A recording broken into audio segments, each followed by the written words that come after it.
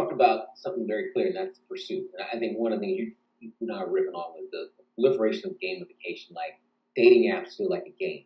You hear guys about playing the odds between the direction you're swiping. Social networks again. I mean, Decentraland, Roblox, Sandbox, basically are gamified social networks. I think, even Fortnite. I mean, I think that's the greatest existential threat to traditional social networks. Is social networks that gamify for a younger generation that wants that kind of lean and experience versus just participating on the platform, looking at the vanity of posting and flex. I mean, sports betting, obviously, we talked about flash sales in e-commerce. I mean, how many sales we get in text message every single day? It's like a flash sale, everything's 80% off or starts at $5 and it's a time window. I mean, they've kind of gamified aspects of retail media. Now we have all these throwback games. The younger generation are discovering stuff that boomers and mostly boomers invented. So people playing board games, you got iterations of Monopoly spawning. People going back to playing cards, people playing dominoes.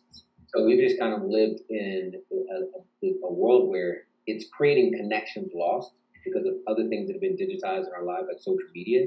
Gaming is as a facet is kind of bringing people back together and facilitating, in-person or virtual peer-to-peer connection. So clearly, gaming has power, and the fact that gamification is now starting to make its way into a lot of what we do. Yeah, totally mimicking.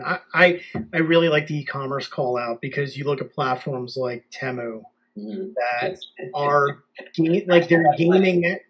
Right. It's like it's gaming your level of discount and getting more involved and more involved. Oh, how about when you load up the app and it spins the wheel and tells you the chance of what your promotional discount is going to be? Yeah. Like, what are we talking about now? Forget buying a vowel. I just need Louis Vuitton to do that. Spin it. Help me refreshing the app all day. I do, and I don't.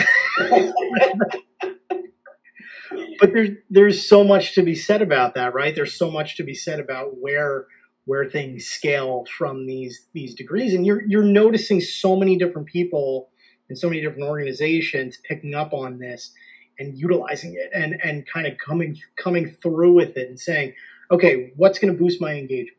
What's going to get more attention? What's going to get true lift? What's going to generate that next level of, or help me target and go for other cohorts of customers and things